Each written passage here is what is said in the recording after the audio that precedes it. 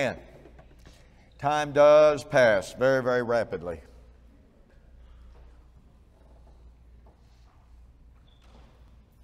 We ready to go, the man says. All right. Well, I have to tell you that I had a whole lot of difficulty trying to determine what my second lesson was going to be. I had already determined that all of my lessons were going to be on the Olivet Discourse, and I'll share something with you. For months, I have been telling my wife, I'm not going to prepare PowerPoints this year. I'm just going to get up, I'm going to speak extemporaneously, as it were, just go with the flow. I enjoy doing that kind of speaking. And about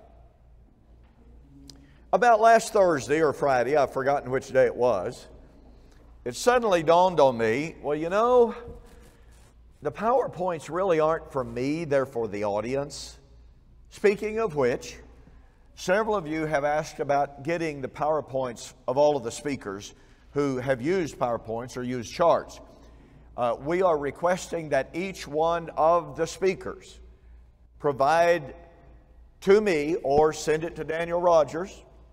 If you know his address, he can give it to you. Your PowerPoints. And what Daniel is going to do is going to prepare it to put it on YouTube, Facebook, my websites, what have you. And so you will have access free of charge to all of the PowerPoints and all of the outlines that we as the speakers have prepared for you.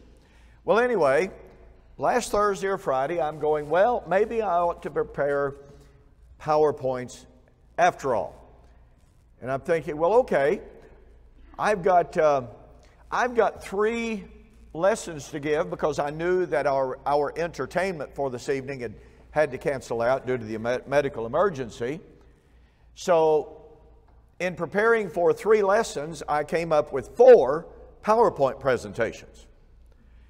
And I'm going, I know what I want to do for the first one. I know what I want to do for the third one.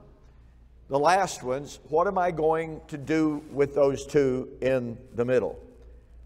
I actually thought about getting up and saying, okay, folks, here are your choices. Now, the choices were, number 1, were the disciples confused or wrong when they asked their questions, tell us when shall these things be, what shall be the sign of your coming and of the end of the age? 99.9% of all commentators say the disciples were confused. Well, to me, if you demonstrate that the disciples were not confused to link Christ's coming and the end of the age, then you've proven the unity of the Olivet Discourse. Choice number 2, verse 36 of Matthew 24:36 of Matthew 24. But of that day and hour knows no one, but the Father only.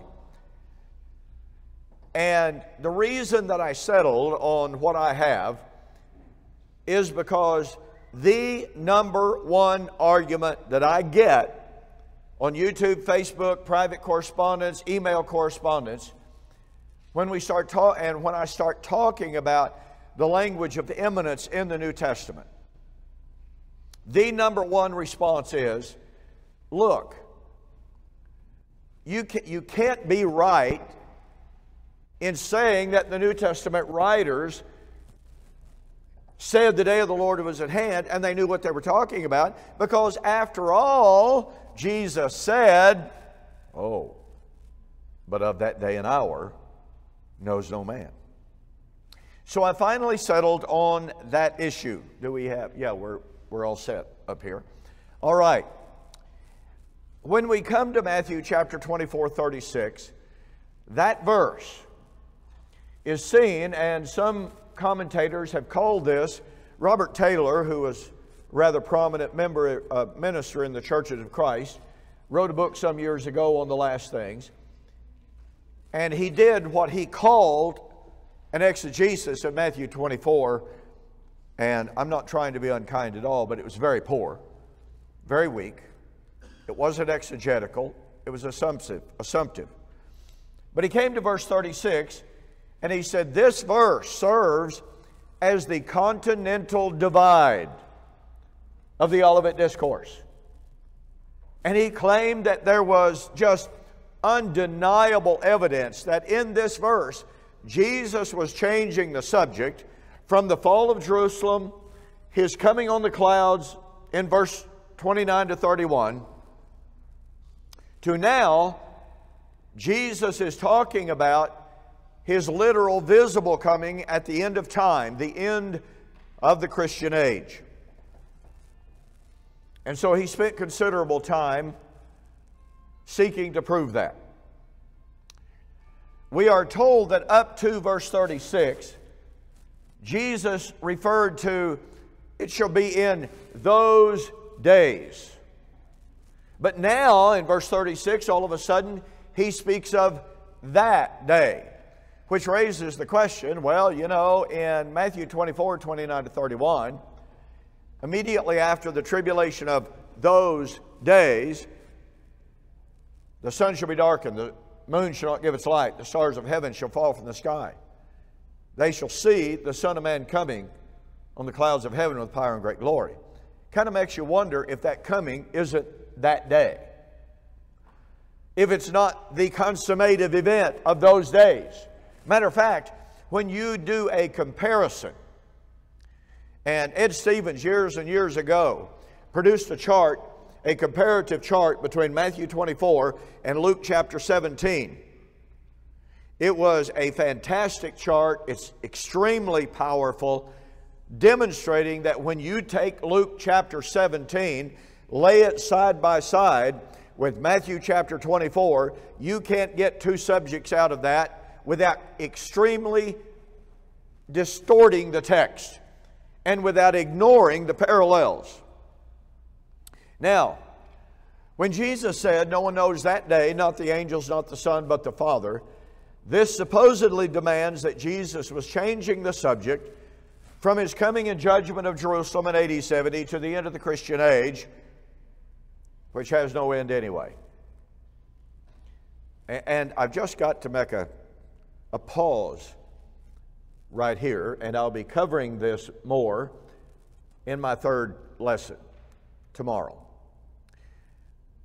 This simple but profound fact that the Christian age has no end.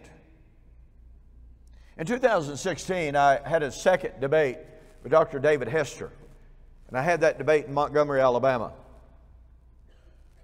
And I'll never forget just the visual effect. In my very first affirmative, as almost a minor point, but not one that nonetheless I wanted to emphasize, I made the observation that David Hester believes that the coming of Christ is at the end of the Christian age.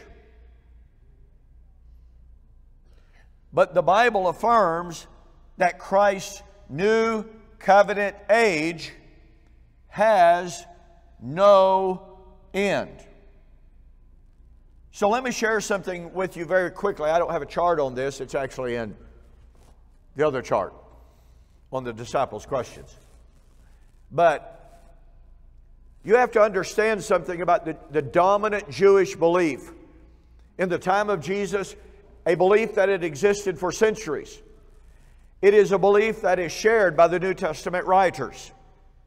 As virtually, by the way, as virtually all commentators agree up to a point. And then they kind of go wonky and they abandon their agreement.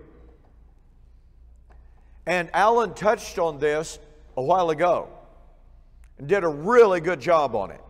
But I'm going to simplify it even more from what Alan shared with us.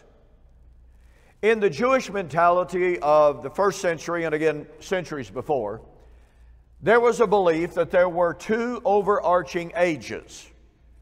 Now, did the Jews understand that there were ages within each one of those ages? Yes, but they believed that there were essentially two ages. Now, by the way, they would very often use the plural of the form ages, aionion. Even though it's a plural, they would use it to refer to a singular. That's known as heterosis. When the writers of the Bible would use a plural to refer to a singular. You see that in Hebrews chapter 9 when it speaks of the Old Covenant temple and the New Covenant. And he says the New Covenant temple, that is the heavenly temple, had to be sanctified with better sacrifices, plural, than the temple of the Old Covenant. Well, what was the heavenly temple sanctified with? The one sacrifice of Jesus. Not many, although he uses the plural. And E.W. Bullinger, in his book on the figures of speech in the Bible, develops this concept of heterosis. So they would use a plural form for a singular, or by the way, they would even use a singular form to speak of plurals. It's just the way they did. I suspect that we do that, although I'm not good enough at language to figure that out. So, in the Jewish world of the first century, and by the way, this is extremely well documented. I haven't given any sources. I'm not going to take the time to document all of this, but you see this concept of two ages developed in N.T. Wright's writings today, R.T. France's writings today. You find it in such scholarly tomes as Emil Schur's Jerusalem, or the Jews in the time of Jesus, the Messiah. I mean, they're just a wealth of information that documents what I'm sharing with you. The Jews believed in two ages. Point number two, they believed that the two ages were, number one, the age of Moses and the law. The second age is what they call the age to come. They called the age of Moses this age. They called the age of Messiah and the new covenant the age to come. Please catch the power of what I'm about to share with you. The Jews believed. Now, were there some dissenting voices within Judaism on this point? Yes, there were. That doesn't mean it wasn't still the dominant view, as these scholars that I just cited to you demonstrate. The Jews believed that this age, the age of Moses and the law, was supposed to end. They believed the age of Messiah and the new covenant would never end. Now let me suggest something to you. If you believe, if you agree, and if you admit that we are living in the age of the new covenant of Jesus Christ, you cannot logically and biblically believe in the end of the Christian new covenant age.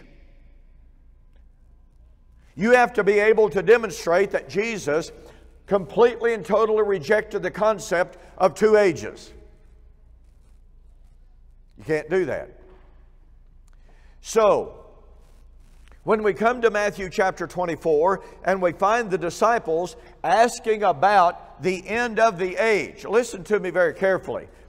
If the disciples accepted the accepted norm teaching of the Jews of their day, that there were two ages, and those two ages were the age of Moses and the law, and the age to come was the age of Messiah and the new covenant. If they accepted that, and if they accepted that the age of Moses and the law was to come to an end, but the age of Messiah was to never end, then what do you suppose they had in mind when Jesus predicted the fall of Jerusalem, the end of the temple, and they said, well, Lord, tell us, what shall be the sign of your coming and the end of the age?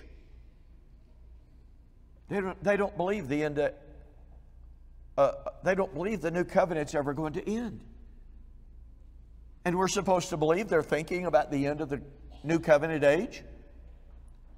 As I pointed out yesterday, what in the world would ever cause those disciples to think for even one moment that the destruction of the temple, the Jerusalem temple, the Old Covenant temple, would mean the end of the Christian age? Do you catch that? Folks, that's powerful stuff. Okay, I debated David Hester last year. I made that point. And I have to tell you this.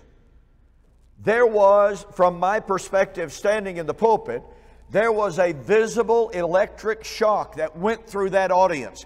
I saw people turning to one another and literally going, wow. I saw husbands and wife turning to one another and going. I realized the power that that argument had, so I kept making the argument. And he never touched it top, side, or bottom. Once you catch the idea that there is no end of the new covenant age of Jesus, then when we come to Matthew 24 and verse 36, pardon me, but of that day and hour, it's not talking about the end of the Christian age. Period. Story's over. Covenant eschatology has been established. Okay. I'm going to skip over the comments on Zechariah 14, except to say this. You know, everybody says, well, Matthew 24:36, of that day and hour, well, it's got to be the end of the world. Well, wait a minute.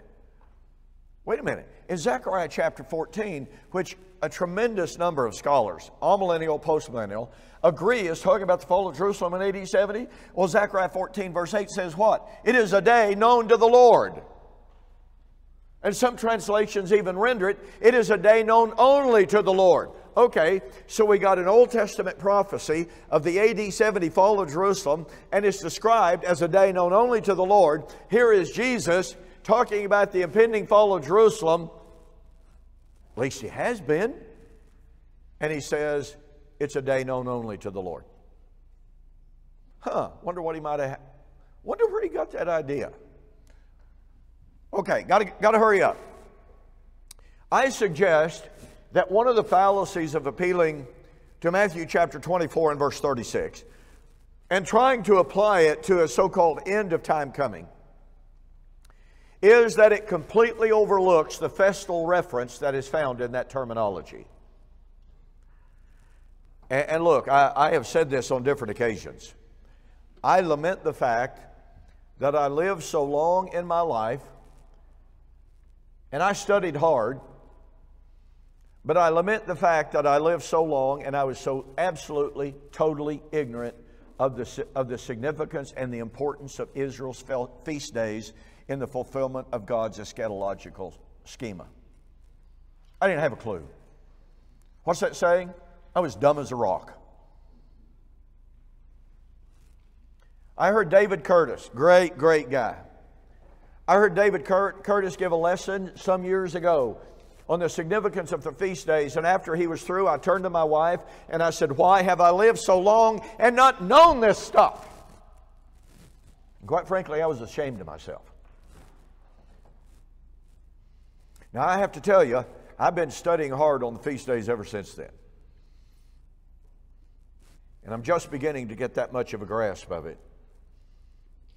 But it's some of the most exciting stuff I've ever touched in reference to eschatology. I shared some of my thoughts on one occasion, and I've got to hurry here. I shared some of my thoughts on one occasion with Doug Wilkinson. His book is on the table back there. And I developed just a little bit, and Doug wrote back and he said, you know, Don, I'm pretty sure I don't know as much as you do about it, but he said, based on what you've told me, he said, I've come to the conclusion that Israel's feast days are the Rosetta Stone of eschatology. And I love that. And I think he's absolutely right. Now, you may be wondering about this juncture, and you say, well, Don, what in the world does Matthew 24, verse 36, have to do with Israel's feast days? Everything in the world. Israel had 7 feast days. Now, I'm going to take a little bit of time. I may not get through all of my charts. I've only got 900. So, I won't, pardon me, I will not get through them. But I really want to share this with you. This is such exciting stuff. Israel had 7 feast days, 4 spring festivals, 3 fall festivals. I won't talk about the first four. I won't take that time. The last three feasts of Israel were Rosh Hashanah, Feast of Trumpets, Yom Kippur, and Sukkot, Feast of Harvest. Now, there was an eighth feast. And I've just got to tell you something. About 2 years ago, I think it was, Jim, when you sent me that material, I get an email from Jim Wade. You know, Jim and Sharon are absolutely fantastic. They're just indispensable to us in preparation for this. And Jim is a really, really good student of the Word. So he sends me this email and he says, "Hey, Don, have you ever heard of Shemini Atzeroth?" And I thought, well, his fingers must have slipped on the keys or something. I'd never heard the term. See, back to my ignorance. And he says, "Don, you really need to look at Leviticus 23, and you need to look at this concept of Shemini Atzeroth." Well, I could go on and on and on about it, but I can't go on and on about it. Simply stated, Sukkot was the last feast of the year, technically speaking, was a seven-day feast. But in Leviticus chapter 23, it says on the eighth day. On the eighth day. Sukkot is over, but on the eighth day it shall be a Sabbath unto you. You know what Shemini Atzeroth designated or signified to the Jews? Celebration. It signified the new creation. It signified the year is starting all over again. Their life in Yahweh is starting all. And as I had one Hebrew scholar in Israel explain to me, he said, you can even express it like this. It means we survived the day of judgment, Yom Kippur, and Sukkot. And it's a day of pure, unmitigated joy. Now see, I'm writing a book right now. I've already been told by some of you that I can't keep my title. But I'm writing a book right now on the Sabbath. And the working title of the book has been for some time, Celebrating the Eighth Day, Shemini Atzeroth. And everybody I've shared that title with, they say, no. Nobody knows what Shemini Atzeroth is. I understand that. I certainly didn't. But if you grasp what Shemini Atzeroth is about, if you grasp the significance of the eighth day, you will very, very quickly realize that seventh day observance is not for Christians. Meaning no offense whatsoever to anyone that may be listening that may have Sabbatarian beliefs. This is incredible. And you're thinking, okay, Preston, when you're going to explain, but of that day and hour, okay? What was Rosh Hashanah? It was the Feast of Trumpets. What did the Feast of Trumpets represent? The day of judgment. What were they waiting on in the New Testament? After Pentecost, which was the last of the spring four feasts. What were they waiting on? Oh, by the way, I'm getting carried away here. I'm sorry, boy, I may not get to many more of these charts on the day and hour. I'm going to get to as many as possible, but you just hopefully you can tap into my enthusiasm about this. Do you realize that after the fulfillment or after Pentecost, there was a period of 4 months? And that period of 4 months, you know what some of the rabbis call that? The time of waiting for the judgment. Oh my goodness. In Acts chapter 3, Peter called on his audience, repent therefore and be converted, that your sins may be blotted out, and that times of refreshing may come from the presence of the Lord. Do you know what the times of refreshing means? The word refreshing is from the Greek word onyxousios. I'm sure I didn't pronounce that correctly. I'll have to get Gerald Davis to help me with the pronunciation of it. But what it essentially means is a time of respite or relief from judgment. Pentecost is over. Peter is calling on his audience, repent and God will not bring judgment. Oh, Rosh Hashanah is coming. But if you repent, you will go through judgment without being condemned. Okay, here's the really cool stuff about Rosh Hashanah. Rosh Hashanah was what was known as a new moon festival. Now what that meant was the festival could not start, and it was the singular, distinctive feast that could not begin until the new moon was witnessed. Well, guess what? If it's cloudy, you can't see the new moon, right? And by the way, does everyone realize that the new moon is just that little bitty sliver of the moon that's visible? It's not the big moon. It's not the full moon. The new moon is just that tiny, tiny little sliver of the moon that very first begins to reveal the moon. Tough to see. So if it's cloudy, you don't know when the new moon starts. If it's foggy and if it's raining, you can't see the new moon. So, since there was uncertainty about Rosh Hashanah, since there was uncertainty about the appearance of the new moon, and since it had to be witnessed before Rosh Hashanah could take place, the high priest would send 3 witnesses out to this mountaintop. He would send 3 witnesses out here, and he would send 3 witnesses out here. And from their different perspectives, the moment that the new moon was seen, the witnesses would run back. So they had to have 2 or 3 witnesses. One was not enough. They'd run back to the high priest and say, the new moon has been seen.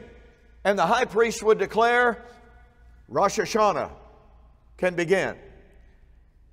Do you know what the ancient Jews called Rosh Hashanah among 9 other names that it had? Actually, Rosh Hashanah had 10 names, 10 titles. Every one of them incredibly typologically significant, thrilling to study. See, Jim Wade started me on this trek. It's all his fault. But do you know what the ancient rabbis called Rosh Hashanah? It is the feast concerning which, are you ahead of me? You see the train coming? No man knows the day or the hour. Now, when you couple that festal reference with the fact that in the Olivet Discourse there are a minimum, according to my documentation so far, there are a minimum of 5 other direct references to the Jewish feast days in the Olivet Discourse. At least 5. That's just in my limited knowledge so far. Now let me ask you a question. Are we supposed to ignore all that? Here's a Jew. He's just been in the temple where all the festivals are, celebrated. Are we supposed to ignore all these festal references that he gives to his disciples who have observed Rosh Hashanah, the feast concerning which no man knows the day or the hour, all of their life? No, I don't think we're supposed to ignore that at all. So I suggest to you, my point being that when Jesus said, but of that day and hour knows no man, no, not the angels, not the Son, but the Father only, I suggest to you that Jesus was cryptically, enigmatically, kind of subtly but powerfully saying to his disciples, you don't know exactly when it's coming, but it'll come. It will break in during Rosh Hashanah. And very quickly, go back to Matthew 23:39. What had Jesus just said? Your house is left to you desolate. Verily I say unto you, you will not see me again until you say, blessed is he who comes in the name of the Lord. And my dispensational friends say, well, you see, up to that verse, Jesus has been talking about the fall of Jerusalem in AD 70. Now, however, he speaks of a yet future time, future to us today, which is ostensibly Romans 11, 25 to 27, at which Israel, during the period of the tribulation, they realize they're about to perish. And they will cry out to Yahweh, and Yahweh will send His Son at the height of the tribulation. And they will say, "Blessed is he who comes in the name of the Lord," because He'll save them from the Antichrist and the great tribulation. Well, here's the problem with that. It ignores the Jewish feast days. You see, that statement, "Blessed is he who comes in the name of the Lord," comes from Psalms 118. Psalms 118 it sits in the middle of a cluster of psalms that were known as the Songs of Ascent. What in the world is a Song of Ascent, right? During the feast days, caravans would come from far distant places of Jews to come to Jerusalem to worship. The inhabitants of Jerusalem would watch for them. When they would see far off those caravans coming, you know what they did? The citizens of Jerusalem, as many as possible, would climb up on the walls and the parapets of the walls of Jerusalem, and they all together would sing, "Blessed is he who comes in the name of the Lord." Boy, can you imagine what that would be like, with thousands upon thousands upon thousands of people on the walls of Jerusalem singing, "Blessed is he who comes in the name of the Lord." And the caravans joining in the singing. What an incredible thing. Pardon me, my voice is trying to give out. What an incredible thing that must have been to witness and even to participate in. When was that song sung? Oh, with the approach of Rosh Hashanah of Matthew 24:36. Now, I would suggest to you, therefore, by the way, just as a casual point here, you do realize, I hope, that the Romans besieged Jerusalem while the Jews were in the city to celebrate their feast days. Yeah. That's not accidental. It's not coincidental.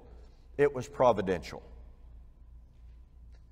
So unless we are able to completely divorce Jesus' reference to "Blessed is he who comes in the name of the Lord" from the feast days, unless we are completely, definitively able to divorce Matthew 24, verse 36 from the Jewish feast days, from history, knowing that the Romans besieged Jerusalem during the feast days, including Rosh Hashanah.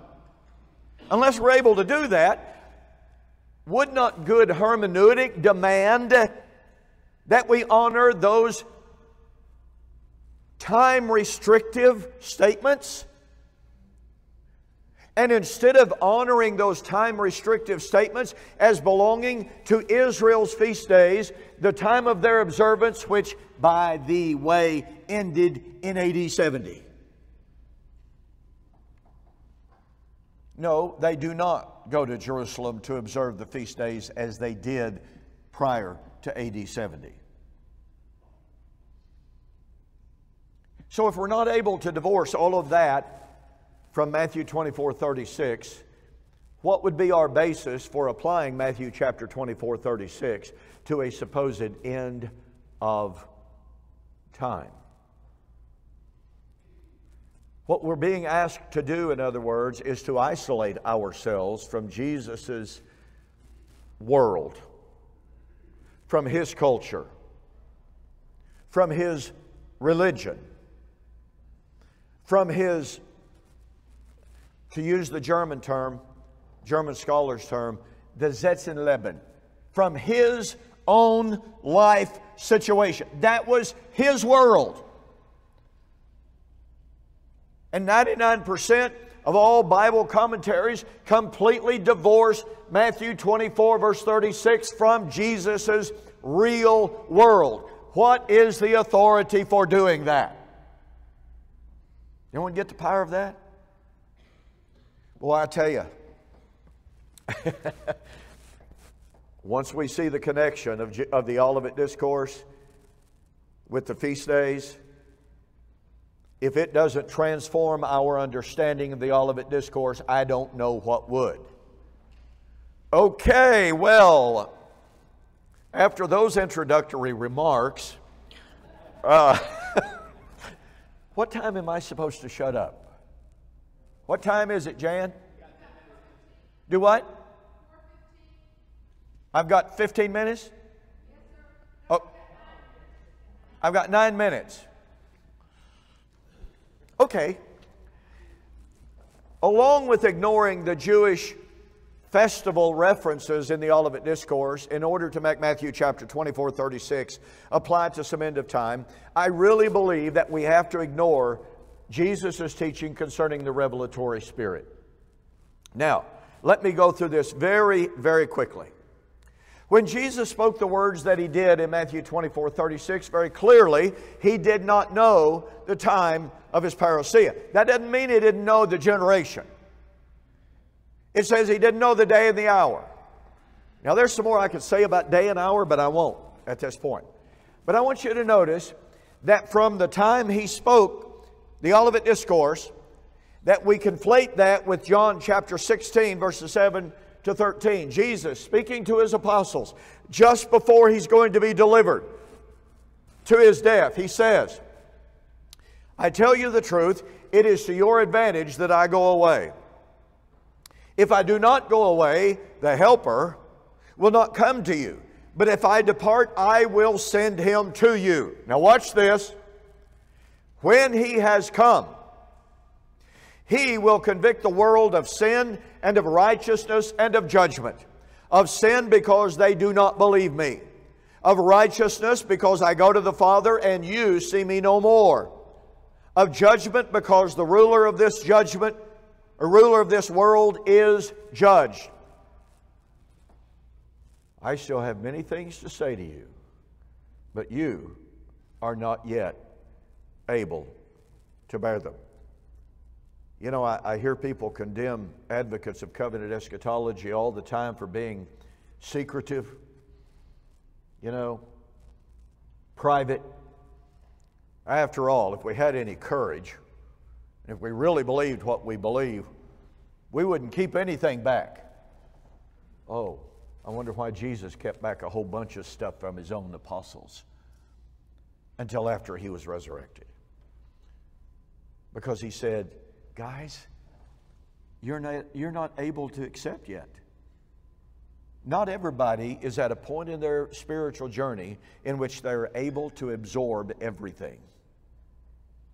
Can't talk anymore about that. However, when He, the Spirit of truth, has come, He will guide you into all truth. For He will not speak on His own authority, but whatever He hears, He will speak. He will tell you things to come. Now, what's He going to speak about? Sin, righteousness, and judgment. He will show you things to come. So the power of this is, when the Spirit was given, He would guide the apostles into knowledge of things to come, and even concerning judgment. So very quickly, when the Spirit was given, He would guide the apostles into knowledge of things to come concerning the judgment. You do understand that every single one of the New Testament epistles and the Gospels were written after the Holy Spirit was poured out on the day of Pentecost in Acts chapter 2. Every one of them. What does that mean? It means that those apostles who were with Jesus when He said, "But of that day and hour knows no man," they clearly did not know the time at that time. But He told them the Holy Spirit is going to be sent to you. He's going to guide you into all truth. Wayne Jackson, an outspoken critic of covenant eschatology, wrote in his journal called The Christian Courier, If Jesus Christ Himself did not know the time of His coming, then it's very clear that Peter and John and James could not know the time. So, in other words, the Father couldn't reveal that to them. So what did those apostles, inspired by the Spirit, sent by the Father, who knew the day and the hour about Jesus' coming, say about the coming day of the Lord? Well, I recommend you get a copy of Doug Wilkinson's book or Tony Denton's book, which is on the table back there, in which they chronicle passage after passage after passage that says the day of the Lord was at hand. Now remember, they've got the Holy Spirit sent by the Father, who knew the day and the hour, who would reveal to them things to come. Now watch this. How much time? 30 minutes, she says. Thank you. Turn your Bible, please, with me to Romans chapter 13, 11 and following. I tell you what, folks, this, along with 1 Thessalonians chapter 5, is absolutely incredible, along with a whole bunch of other verses. I'll try to get to one other. In Romans 13, verse 11 and 12, Paul says, and now do this, knowing. He uses the Greek word idotes. Now, idotes can be used to refer to things that you fully understand. Jesus said to the Sadducees, you do err not knowing the Scriptures. Now look, folks, let's admit it. If you wanted to ask a Sadducee to quote the Bible, he could quote, the Decalogue to you and the Pentateuch verbatim. So to say they did not know the Scriptures, he's using idotes to say, you don't understand, you don't comprehend properly what the Scriptures say. That's this word. And now, knowing, comprehending the time. Well, the word time there is the Greek word kairos. Kairos means the divinely appointed time. So Paul says to the Romans, you fully understand that the appointed time, now watch what he says, that now, Greek word noon, not 12 o'clock, but at this present time. Now in most translations it says, it is high time. Well, the literal of it is definite article, the hour. To awake out of sleep. Well, what does that wake out of sleep mean? It's resurrection. Daniel chapter 12. Many of those who are asleep in the dust of the earth shall arise. And now Paul is writing to people and he says, you know what, folks? It is the hour. Jesus said the hour is coming in which those that are in the grave shall come forth. They'll hear the Son of Man and come forth. And now Paul's writing to people and he says, the hour has come. What else did he say? Now look, Paul says, you know what time it is. No, Paul, surely you are mistaken, because Jesus said no man knows the day or the hour. Paul said, you know the hour. You comprehend what time it is. Now, folks, how could Paul say that? Because he had the revelatory spirit given to him by the Father, who knew the day and the hour. And it was that spirit that revealed to him the divinely appointed time, the divinely appointed hour has come. Well, I've got to hurry. Go to Revelation chapter 1, verses 1 to 3. I love this. I mean, if this isn't powerful, I really don't know what is. The whole book. The revelation of Jesus Christ, which God, that's the Father, that's the Father who knew the day and the hour, right? The revelation of Jesus Christ, which God gave to Him. So the Father is speaking to the Son. The Son is showing these things to His servants, including John. And He, that's the Father who knew the day and the hour, sent and signified it by His angel to His servant John. So you have the Father, you have Jesus, the angel, and John. There's a process of revelation here. But here's the point. Where's this information coming from? Well, let's see. It's not coming from John. Right? It wasn't John giving wishful thinking. It wasn't John speaking out of turn. Well, let's see. Was it the angel? Nope. Was it Jesus in His incarnate ignorance? No. It was the Father who knew the day and the hour, saying to the Son, tell the angel to tell John to tell the churches, these things must shortly come to pass. The time, the kairos, the divinely appointed time is at hand. I'll just have to close it off there, but let me conclude by saying, to appeal to Matthew chapter 24 and verse 36 is as applicable in all of the epistles, in which the New Testament writers said that the day of the Lord was at hand. The end of all things has arrived. The time for the judgment has arrived. Is a hermeneutic of anachronism. It is taking something that was true at one point of time and applying it at another point of time in which it is improper to apply it. Noah, build an ark. I want to know how many of you have started your ark. How many of you have your ark in the backyard? It was true then, it's not true now. It was applicable then, it's not applicable now. Why is that so hard to understand? Well, it's hard to understand if we have a preconceived idea of what the day of the Lord is supposed to be like. Well, thank you for your attention. I will call it quits on that, but I hope you can see that Matthew 24:36 is not applicable today.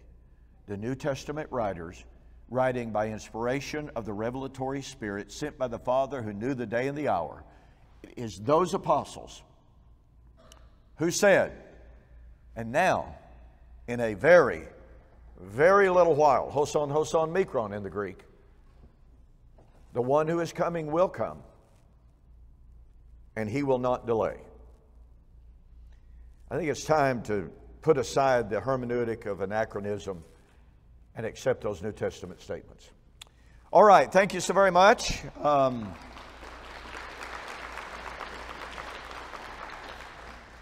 We're going to take a break now. What is 2-hour break? I forgot, babe.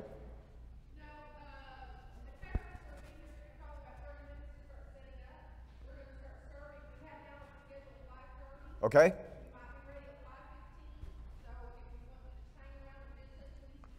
Right. Okay. That's what we got planned, and it will be a good meal, folks. So please take advantage of it. I think we ordered 100 meals. Yes. Do what? Oh, yes. During the meal, I've already announced it once, but I don't want to forget it. Thank you, Joseph. During the meal, we have Joseph and Marchesa who are going to sing for us. As I mentioned, they've done this in the past, or at least Marchesa has. And so you'll enjoy this, so be sure to hang around that. They're going to sing for us during the meal. All right? Thank you again. You're dismissed until 5:30, or shortly around that time.